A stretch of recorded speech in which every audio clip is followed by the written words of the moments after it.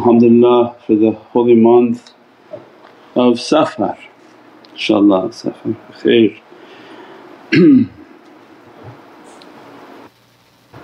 What we have then, when we go to the month, the app is a few days behind, maybe a day behind. We go for the month of Safar is the reality of 18, the 9 and the second lunar month, and the name of Prophet Rasulul Rahmah, the Prophet of mercy, and the 18th name of Allah Al-Fatah, the opener. So alhamdulillah, this is the opening of Rahmah. The 18th surah is the Surat Al-Kahf and the companions of the cave, and the immense importance of running to the cave of safety, the realities of A'udhu Billah, and the reality of the heart of Sayyidina Muhammad. So alhamdulillah that Allah address us by the immensity of this holy month, and under Nur Muhammadi the light in which Prophet is eternally being dressed by Allah, that dhikr and that praise, Subhana man huwa alimun hakim, Subhana man alimun hakim.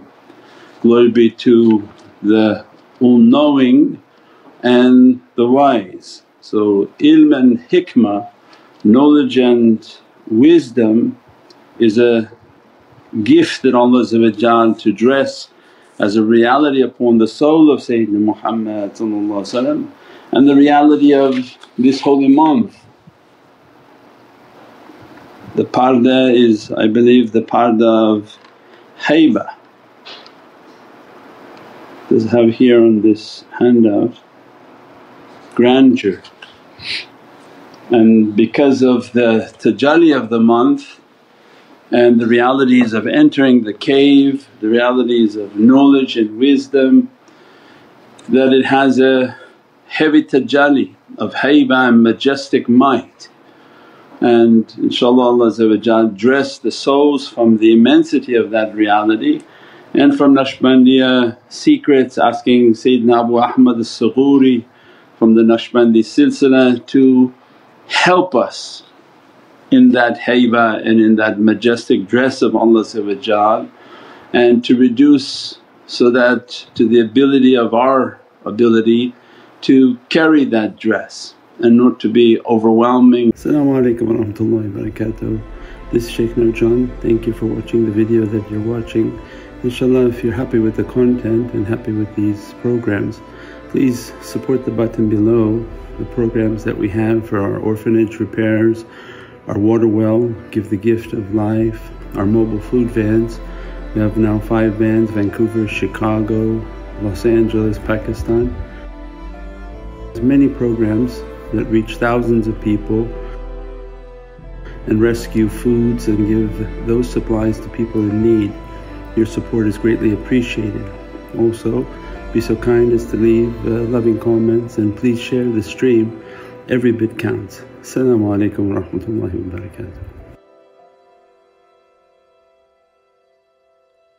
And too much for people that it would cause difficulty. So always remember Sayyidina Sultan al-Awliya Abu Ahmed Sughuri, like they just recited, Qaddasallahu Siru, and that we give water for their sake, we recite Surah Fatiha for their sake, give food in their name, that their nazar in His holy nazar be upon us, our families, our loved ones, our community in this holy month, to achieve what Allah wants us to achieve, so that the tajalli of haybah and majesty to be sufficiently dressed upon us and not overwhelm the person and insan. And this is the month of the cave, and alhamdulillah that the reminder for myself is that it's not an easy path. So all of the teachings are real and it's not a philosophy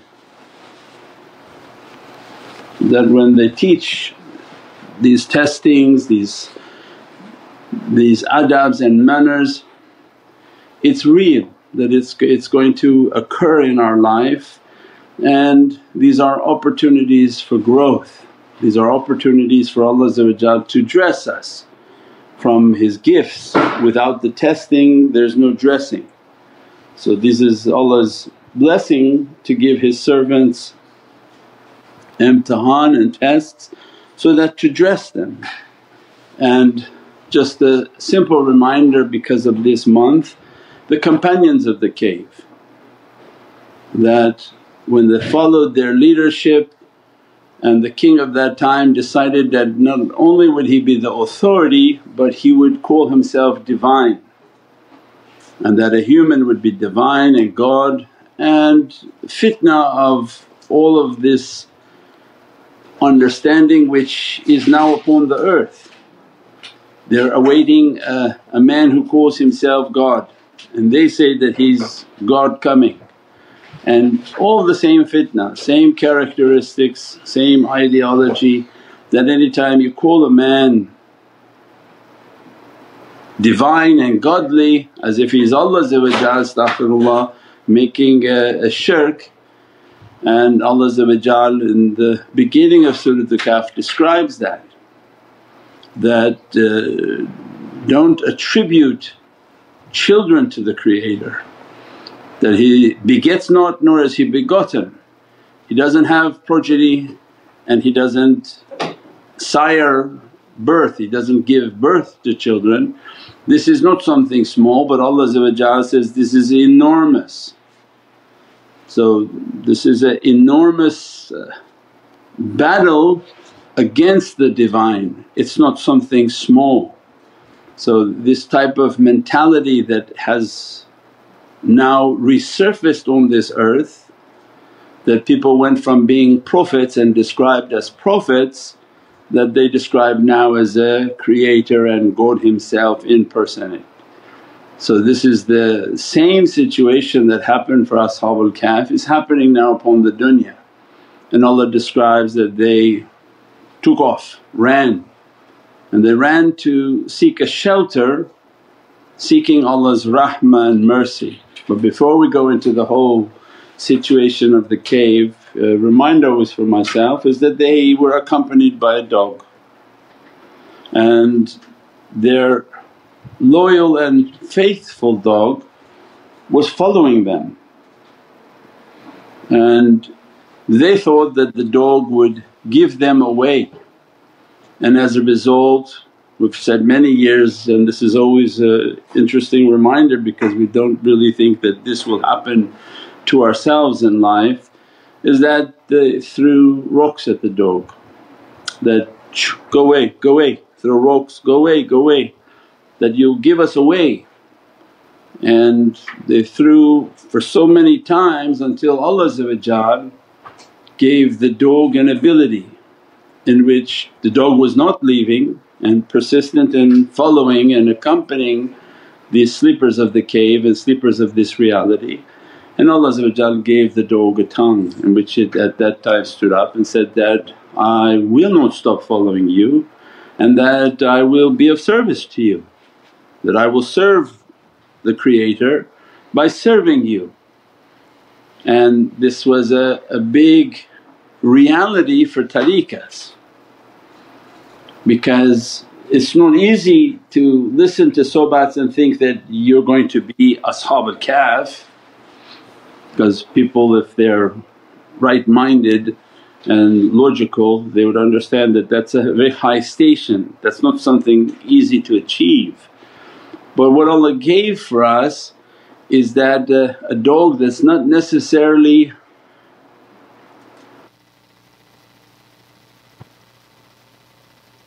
the most exciting animal that one could wish for to be, Allah gives and says, no, this dog by being loyal achieved immense stations.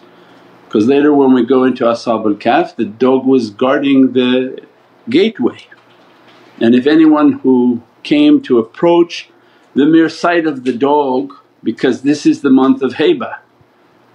So all of these are like beads in a tasbih that come together, that the persistence of the dog and every ruh that came to the dog gave a dress to the dog.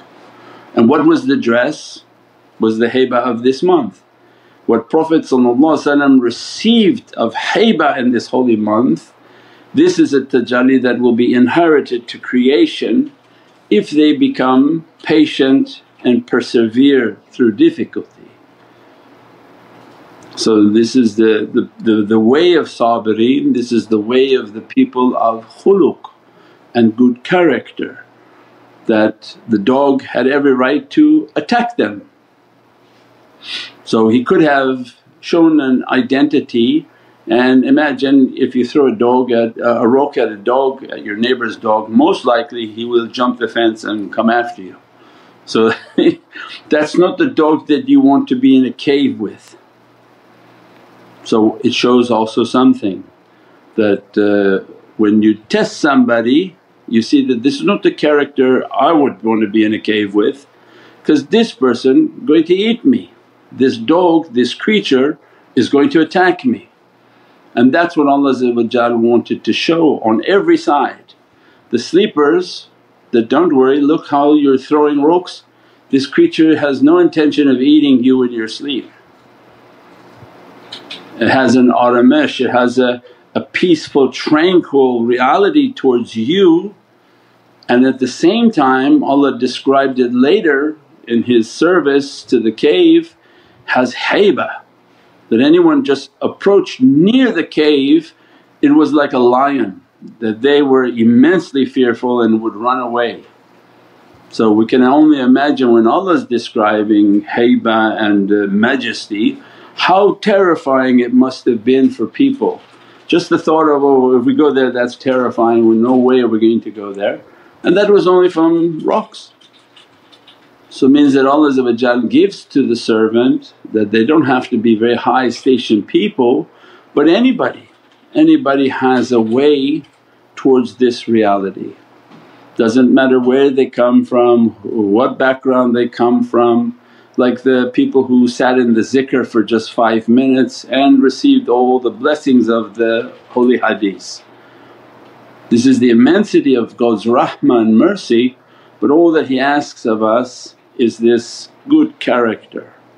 So that tariqah is built on this foundation. Why? Because you're not trying to find students who are going to be ashab al-kahf. The shaykh's not looking for fellow shaykhs, he's not looking for competition in shaykhs, but he's looking to gather people whom have good character. So then Allah throws rocks at them, so that to show, look, if this one gets tested they're extremely dangerous.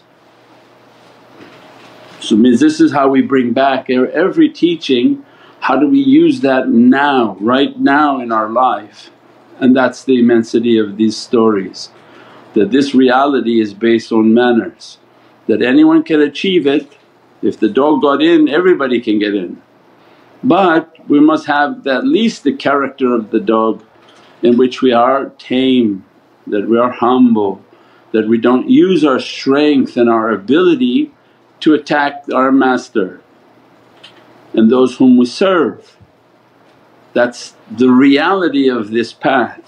And as a result of every ruh that comes in our direction, because everyone is a student on the path, whether you're the teacher one day and next day to other people you're just a student because they're attacking you. It never ends, there's never a station you reach where nobody attacks you, outside people will attack you. But you're still required the same characteristic, that be patient, Allah will raise you. If they insult you, Allah will raise you. If they took away your right, Allah will raise you. Because you don't want the rights from people, you don't want to be right in the eyes of people. They can't do anything for you, they can't give you, they can't enrich you and they can't impoverish you. They can only say what they want to say. But in tawakkul and complete reliance upon Allah is only Allah. For if Allah is not happy with you, He can impoverish you in an instant, make you poor as poor can be. He can make you as sick can be. He can take everything away. So means the only one to fear is Allah. And that's why they teach that to the student and for themselves. So we have good character, we've been tested inshaAllah, they test us. We try our best to always remember we're being tested, and as a result those tests, those difficulties that come, they're like loaded flowers. They hit you hard but they're filled with beatific essences from Divinely Presence is the only way to describe it. At that time all you can think of bitterness because severe testing has happened, and all you can think of is bitterness, but as a result of these testings Allah raises darajat, grants haybah, grants lights and blessings and everything that the students are interested in achieving Allah's rida and satisfaction, which all of that brings us to the nearness of Sayyidina Muhammad. And this is a real path, means it happens at every single moment. Now imagine then in our interaction that the shaykh has a big garden of people, and those whom their life is a khidmat, means there are people whom from outside they participate, there are people whom from outside that they outside participate and they donate. That in itself is a huge khidmat because they provide the fuel for the entire engine to move. And then there are people whom they actually do the services and the day to day. Either way it's like a garden. And if anyone has traversed a rose garden, because they are the Gul Muhammadi, they're the lovers of Sayyidina Muhammad. Every garden has thorns. So the manners is why they're teaching. So people have to be clever. If we talk about rocks, you say, well it wasn't a rock. Well, it doesn't matter what it was, because anytime you enter into these gardens and you deal with the students of the shaykhs, they are like the roses, and they have many thorns on them because they're not purified. And as a result of your interaction with each other you're going to get pricked, these thorns going to hit you, they're going to cause difficulty and pain upon you like anyone going through. It's at that very moment that Prophet is observing. That very moment, because when Prophet observes, now Allah's observing, because this is the holy hadith, I'll be the seeing in which you see. Imagine if those eyes got your attention, means you went into the garden and now you drew blood, you hit a thorn, and as a result of your hitting the thorn your character comes out and all your actions start to come out. But they're watching because you're in their garden. That's why the tariqah is based on manners. This is the whole Ashab al-Kahf. People say, well I wasn't walking in a desert and somebody threw a rock at me. It doesn't have to be. These are the analogies of being tested. The shaykh has a garden. Anybody who's ever gone into a garden is going to be filled with thorns, because the roses, beatific as they may be, fragrant as they may be, are filled with difficulties. It's that very interaction that the shaykhs are teaching people, be careful, be careful. When you walk through this garden remember the manners. Then imagine you come into that garden and you start, because you've got a little bit of a prick on you, you start to tear down the flower, start to rip it apart and start to bang it around everywhere. Then you can see that's probably not the best characteristic to have in a rose garden, right? Our life was about the subtlety of our character and nature. If we go through this garden like a bulldozer, just plow everything down, we achieve nothing and we're wasting our time. The adab of the tariqah is the very importance that they teach.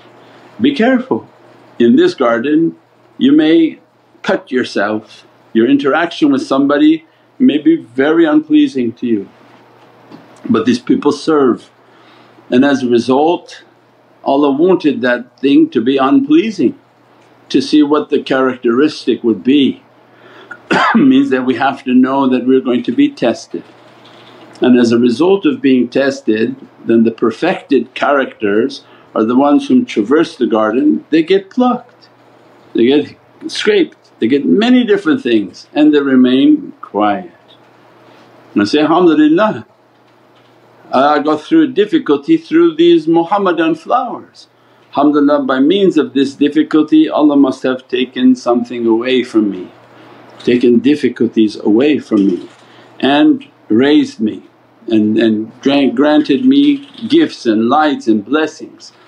Everything is under their observation, and any imtihan that comes we take to our hearts and ourselves and say, alhamdulillah, Allah wanted to take away a difficulty, and we remain silent about that. We don't try to rip apart the garden, and we don't interact with other people about, I got caught in that garden. Because if I walk through the garden and I got cut and I want to now tell 10 other people, I just got cut on that flower, now you're backbiting in that garden. And again now you brought very bad characteristics into that garden. Because as you backbite you're now as if again you're ripping apart the whole garden. The one who listens to it is as bad as the one whom is speaking it, because the one listening loves gossip and wants to hear all bad things, and that's a bad characteristic. That if somebody talked about my shaykh I probably would have beat them up. So I didn't want to listen to anyone talking bad or complaining about anything. That was the teaching where we don't want to be somebody who listens to bad, because you won't find a shortage of people who want to fill the ears with bad. Means the delicacy of the character is so essential in this garden. We hear no bad, we see no bad, and we speak no bad. And anybody who has a problem in that garden deals directly with helpme@nurmuhammad.com. That's exactly why they created that. Not so people backbite to each other, because as soon as you talk about somebody saying, I got hurt on that bush, you backbited them and you slandered them, and now you're creating this immense fitna within this garden. And that's not the adab of tariqah, especially this is the holy month of Safar, and Allah wants to give the dress of haybah and these beatific lights. So always a reminder for myself that this is nothing. In our training we would actually go into association, somebody would call me a moron, another person working in the office would call me an idiot. Then I would go onto the internet, somebody would say this and somebody would say that, and your training was remain silent.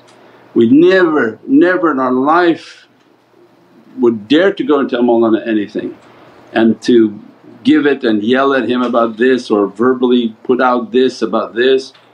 It wasn't the tariqah, because this was a representative of the ears and the eyes of Sayyidina Muhammad. So it means we took it upon ourselves that, hey, what can we do? Be patient, be patient, be patient, and as a result of at least attempting to have good manners we got to where we had to get to. But in today's world everybody wants to immediately take their right and forget that they are in tariqah and say this and that, and from every direction this person say this, and even the bearer of bad news before they would shoot. If you brought bad news to the king most likely you would have gotten shot. Don't be the one who brings any news or bad news to anyone. Everything has to always be pleasant, everything has to be always filled with love and goodness and good character. Means these are the adabs of the reality of tariqah, especially in the month of Safar opening is the reminder this is a rose garden. Of course you're going to get all sorts of cuts because every beatific rose has many thorns. But how we traverse is going to be the importance of our tariqah life and the ability to achieve. Remember, it's not a prison sentence where you serve 30 years or 40 years, because what can be achieved in 1 year, it can be 1 year. But if you don't learn, it can be 90 years you sit there and nothing happens. Means this is the importance, is that to achieve maturity, to achieve the understanding and the reality and the khuluq, that by the virtue of beatific character, beatific only comes through difficulty, not through ease. Somebody who never gets agitated by anybody or never puts themselves in a position to be agitated is not a beatific character, it's just a hiding character. The one that achieves beatific is the one who's continuously getting scraped and squeezed and crushed, because it's only through these crushings and squeezings that it becomes polished like a gemstone. So Mawlana would describe, you put charcoal under enormous amount of heat and what happens? Eventually with their technology now they understood how to make charcoal into diamonds. And then once you have this big bulky diamond, after immense pressure and heat, imtihan, then what Allah does with those stones? He starts chopping at them, because who wants a big stone like this with a whole bunch of imperfections? You start chopping away at it, you take chunks of it out until you have 2, 3, 4 carat of a very precious pure stone. We pray that Allah make us to be precious and pure and to have an immense character, and anytime we do wrong that we correct ourselves, we make our tawbah, we ask Allah for forgiveness, and then we put a post-it note somewhere in our room, in our environment, that we want to be from Ashab al-Kahf, and that we understand our life is filled with difficulties and rocks are flying at us from every direction, and everywhere is a garden filled with thorns. When we interact with our own tariqah family, it's definitely going to be roses with lots of thorns. So much so one time you may think you're holding a rose and they pull from your hand, it's all thorns. So the tariqah's testings are not easy, but always is a reminder for ourselves and myself, so that Allah to raise us, dress us and bless us. Subhana rabbika rabbil izzati amma yasifoon wa salaamun al mursaleen walhamdulillahi rabbil alameen. Bi hurmati Muhammad al-Mustafa bi siri Surat al-Fatiha. As-salamu alaykum wa rahmatullahi wa barakatuh. This is Shaykh Nurjan. Thank you for watching the video that you're watching. Inshallah, if you're happy with the content and happy with these programs, please support the button below, the programs that we have for our orphanage repairs, our water well, Give the Gift of Life, our mobile food vans. We have now 5 vans: Vancouver, Chicago, Los Angeles, Pakistan. There's many programs that reach thousands of people and rescue foods and give those supplies to people in need. Your support is greatly appreciated. Also, be so kind as to leave loving comments, and please share the stream. Every bit counts. As-salamu alaykum wa rahmatullahi wa barakatuh.